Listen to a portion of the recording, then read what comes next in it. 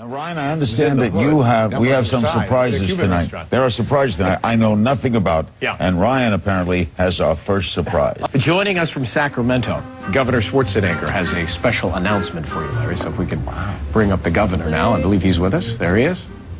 You look very pretty. Thanks. Barbara, what's happening? Barbara Walters, I've been on The View many times, about 20 times, and I really appreciate your being on this show. I think this is your 21st appearance. So I have something I really need to tell you. It's kind of why I called you. I'm pregnant. Fuck off. With a baby?